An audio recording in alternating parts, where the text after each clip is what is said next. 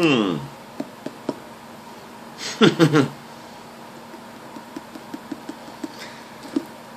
up, everybody?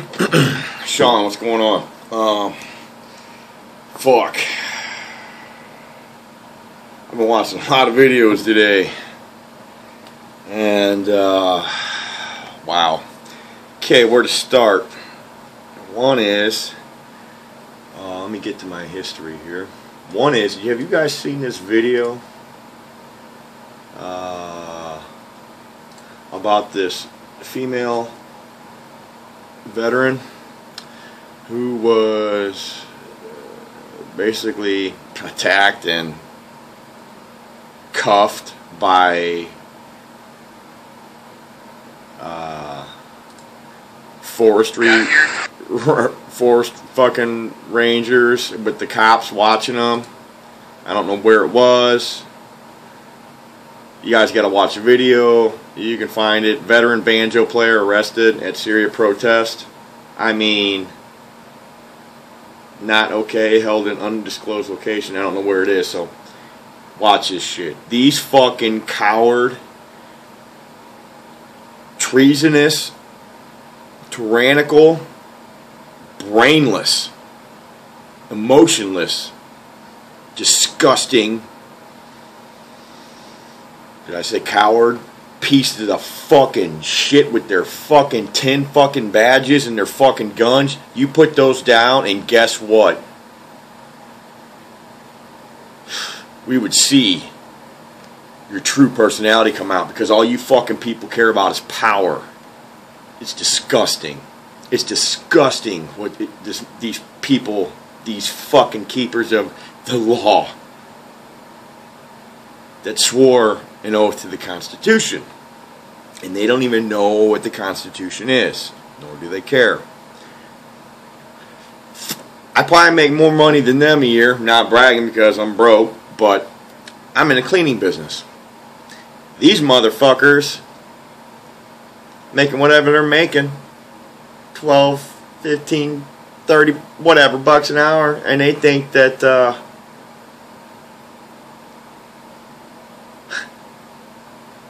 that they're doing right, or they're helping society. They're to protect and serve. You're fucking, what's the word I'm looking for? You're public servants. And if we're not doing nothing wrong, you best be on your fucking way. Ain't none of you done me one fucking good ever. And this video makes me lose respect for all law enforcement, because y'all should be stepping up and fucking making sure this shit doesn't go on to represent you. It's fucking bullshit. It's sick. It's sick. Somebody would have got fucking pop knot up top of their motherfucking head. I've been there. I've been right along with the riding in a paddy wagon. I guarantee you, a couple fucking I's dotted. Fucking bullshit, punk ass, fucking authoritative figure, fucking douchebag, pussy motherfuckers. Watch this video. Thanks, Dooley, for bringing it to my attention. And I know somebody else passed this, or I don't know who else you got this from, but thanks, man, or ma'am, man, whoever. Thank you. That needs to be seen by everybody. By everybody. Because this is the way it's going to be everywhere. All the time. Not in my backyard. As old George Carlin would say. Okay, moving on. Sickening. And it's everywhere. Fucking Highway Patrol think they're some kind of fucking special agent fucking SWAT team or something. Think they're fucking, I don't know what they think they are. They think, but they ain't. And they are really, Missouri Highway Patrol is really overstepping their authority. And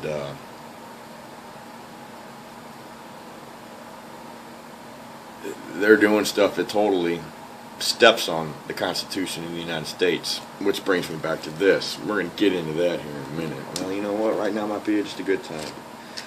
Okay, this is from when I was 17 years old. I started to go to Merrimack College. You know, it's a cheap little college that I had to pay classes for, whatever. And I started going to criminal law and procedure because I was going to be a fucking cop.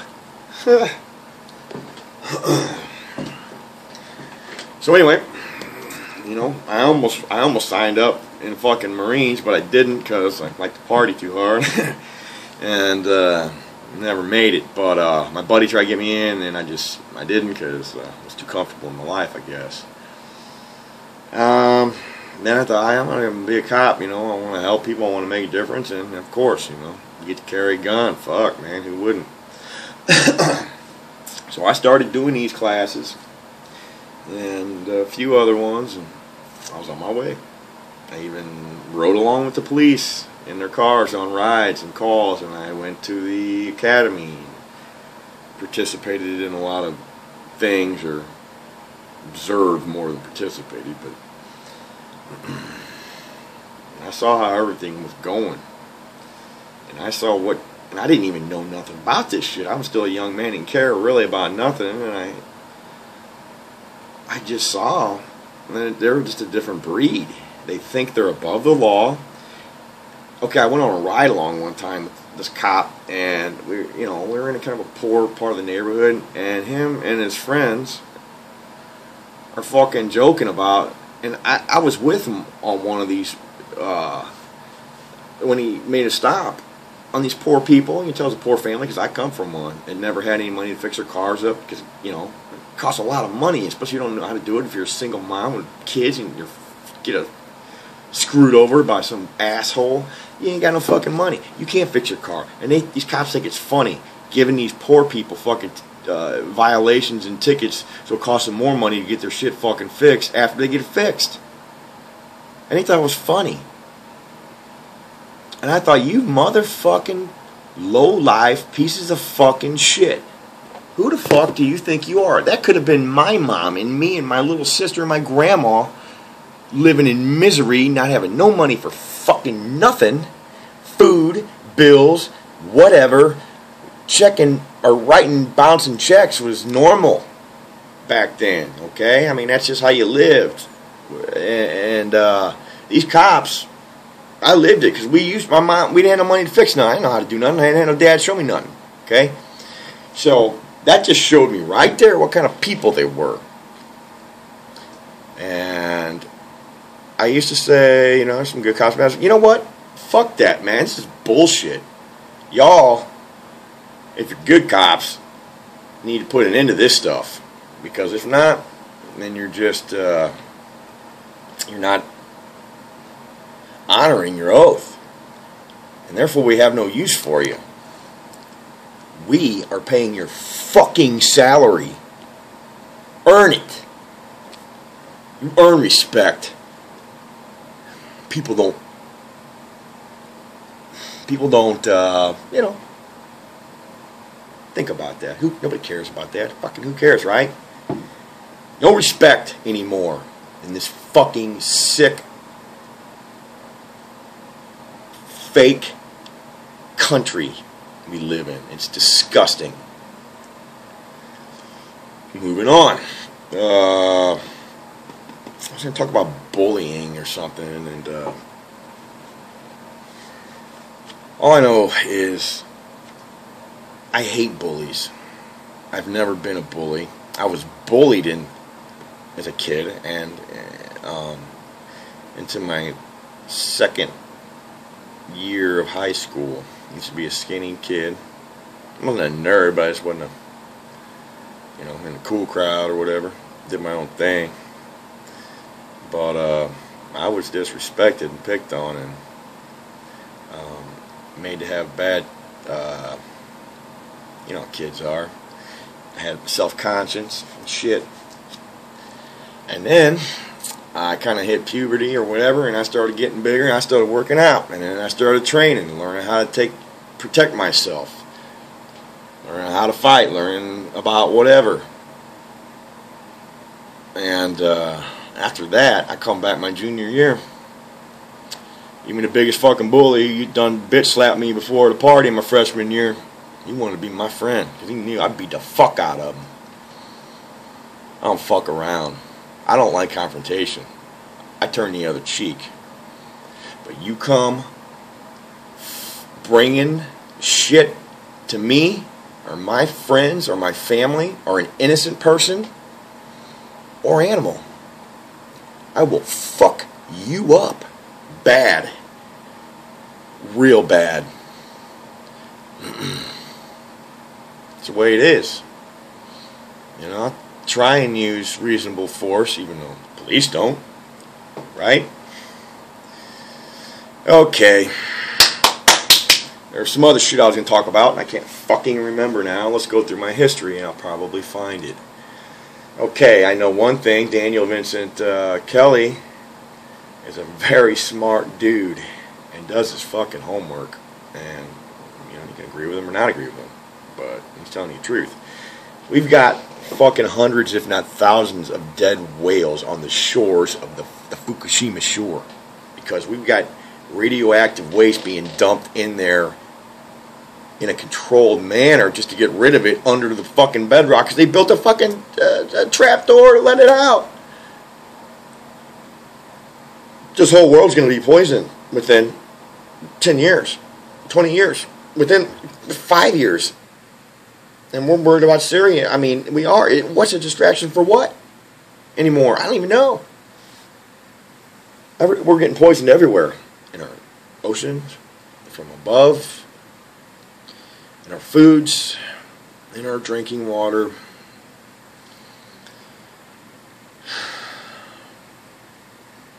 Big pharma. That makes you fucking sick. And right now I'm feeling sick, like I could throw up. Like I could throw up, man. I can't even fucking eat half the time. All I done was drink a whole pot of coffee today.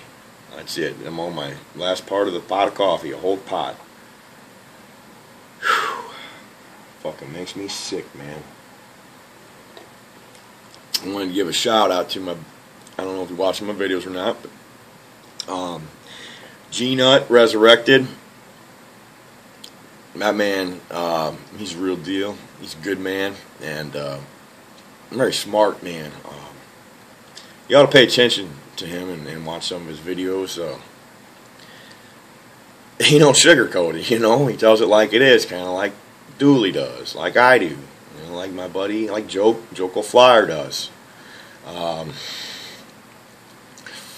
You know, and there's so many more of you guys. You know, what's up, Blue Eyed Jen? What's up, Soundstar? You know, miss you guys. Ain't heard from you much. Like I said, I've been away a little bit myself, so trying to catch up on everything is insane.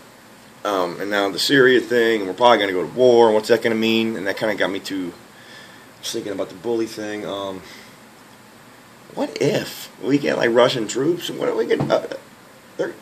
If we do this, there's a chance that we can get invaded or attacked, and there's probably already troops here. It's a big, sick, twisted web, like a dream catcher, but reversed. It's sick. It's sick. We'll never know the true story. Just like 9/11, we know it ain't what they said. We know there's all these false flags and lies and twists and your friends and backstabbing and making you think this to that to this and that. It's crazy. Look over here while we're doing this. We got this, ice and nuclear, fucking Kardashians, fucking. Oh my God. Shout out Tiddlywinksist too. You ought to check his channel out. Gives great news updates, no BS, quick and to the point. You're a good kid. Let's see what else we got. I just can't get away from the moon thing, man. I know, you know, people get offended because they were very proud of that when if I would have liked to, you know, live through that. Well, I was a little baby, I guess, in '72. But it didn't happen. It couldn't happen. It cannot fucking physically happen. It cannot happen. Theoretically, it cannot happen. Scientifically, it cannot happen. It's disappointing. It's disgusting. I don't like because I don't like liars. I don't like being lied to. I fucking detest it. I hate it. And we got our government doing it to us. And that's a huge, disgusting lie. And these people live with it.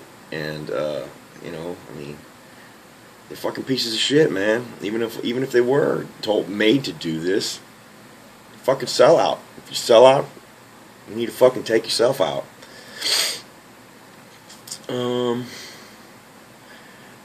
I just want to say good to see Steve USMC page back up and throwing some videos together and getting his message out. What's up, Steve? Really, ever since your first video, man, I kind of just felt connected to you somehow, and I really appreciate you and what you've done for our country, sacrifices you made, and still are making to this day. Much respect. I love you, man. Let's see here. As the same goes for old Marine as well. You guys are awesome. You guys are heroes. You know, you guys are heroes. People throw that fucking term around so loosely. Everybody's a hero. Okay, and I'm sure you too. You would never claim that upon yourself, but you both are. You both are, in my eyes. Okay, guys, I'm gonna close this one up. It's getting really long. Let's see if I got anything else real quick here. I can't get enough of PK22's videos on the Boston bombing and such. You got to check them out. PK22, awesome. John McDonough, as always, very good to see videos from you, brother. And let's see here. I know I do shout-outs, but hey, man, I'm talking to my peep. I don't, have too many other peep in my life, so love you all, man. I really do. And the shit hits a fan. You got a friend in me, St. Louis, Missouri. I'm in Baldwin, Manchester area of Missouri. So, hit me up, man. I guess that's it for now. I really don't like what I'm seeing with the more evidence of 9/11. I mean, the more I look, the more I just see, it's controlled demolition. I mean, you can't. I got to look at Building 6. Somebody brought it up to me. I mean, I thought they just knocked those other buildings down after the whole area, a couple weeks, months, whatever. But I think there's something up with Building 6 too. I got to look into. Everybody, maybe you could fill me in before I even get to it. I still got to go to fucking work later. It's 2:32 in the afternoon. I didn't sleep at all last night. The last 4 nights I got 1 night of sleep because I was exhausted the night before last. And I don't know, but shit's gonna fucking hit the fan, and it sounds, I never would have thought I'd say that, but it is, and I need to start prepping. Oh my God, I can barely get by enough to just live, so I know it's no excuse. Martin Brodell, you guys need to check this man out. This is the most stand-up guy I've ever seen that's going to run for governor in Colorado. I can't tell you how much respect I have for him and how much I've learned from him. I look forward to listening to him every day, as do y'all. So, Martin, much respect, sir. Good luck on your journey. Anyway, guys, I'm going to close it off there. Even though I just feel like talking right now, even though earlier I didn't. Sean Y, what's up too, brother, man? Keep on fucking speaking the truth, brother. You're young. You're our future. Alright, guys, that's it. Extreme Patriot. Sean, out. Peace. No war in Syria. Not in my fucking name.